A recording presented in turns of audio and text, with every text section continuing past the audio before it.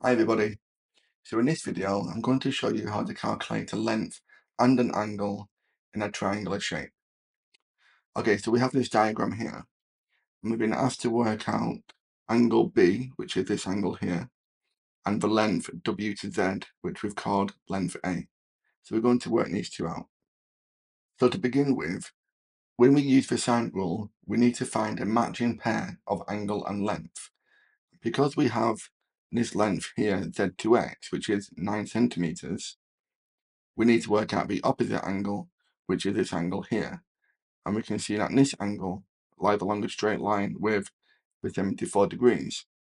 So we can work out this angle as 180 minus the 74, which will give us 106 degrees. So now we've got the opposite angle, this angle, and this length. And we can use these to work out this angle, because we know this opposite length is given as 4. So if I draw this triangle out separately, and we'll call the angle we're trying to find theta. So the idea is, if we work out this angle theta, then we can add this angle to this one, which we're told is 14, to work out the bigger angle WZY. So we need to work out theta.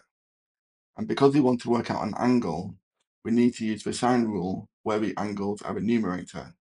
So we'll say sine of the angle 106 divided by its opposite length 9 is equal to the sine of theta, which is this angle here, over its opposite length, which is 4.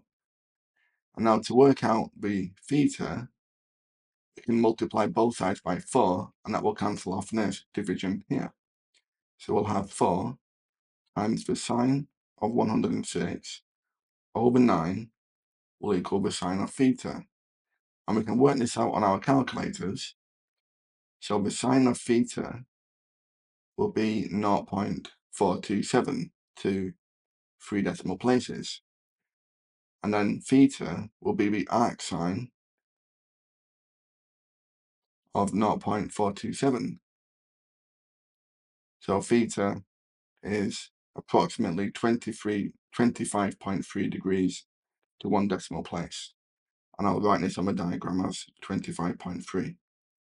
So now we can work out WZY,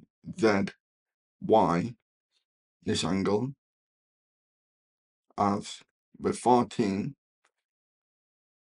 plus 25.3, which is 39.3 degrees. Okay? So the next part of the question is to work out the length W to Z, or length A. And because we want to work out a length, we're going to use this version of the sine rule where the lengths are a numerator. But again, we need a matching pair of angle and length. And because we have this length, we need to find this angle. And we can work this angle out by using angles in a triangle to find this angle, and then angles on a straight line to work out this one. So this angle will be 180 minus this one and the 25.3. So minus 106 minus the 25.3. This comes out as 48.7. And then we can use angles on a straight line to work out WXZ. And this will be angles on a straight line, 180 minus the 48.7, which gives us 131.3. And now we can use angles in a triangle again to work out angle W, which will be 180 minus the 14 minus 131.3. And this gives us 34.7 degrees. Okay, so now we have a matching pair of opposite angle and length.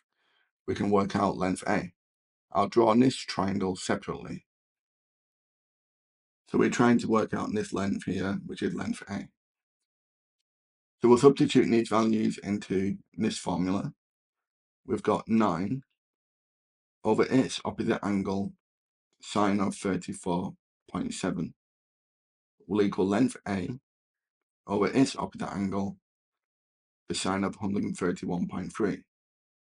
And to work out this A, we'll move this division to the left-hand side, so it becomes 9 multiplied by the sine of 131.3 over sine of 34.7.